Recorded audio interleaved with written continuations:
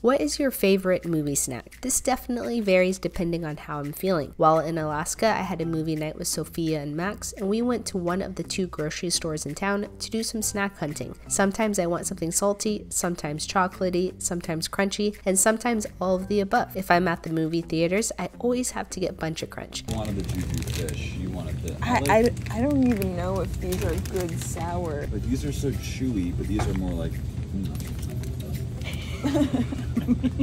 Alright, Max, and what do you have? These are the Flamin' Hot Cheetos. We could have gone super spicy, but we're going standard spice. We decided to get a variety of stuff and played it all. And we watched a couple of scary movies, and there's a chance that Max screamed during the movie. What's your favorite movie snack?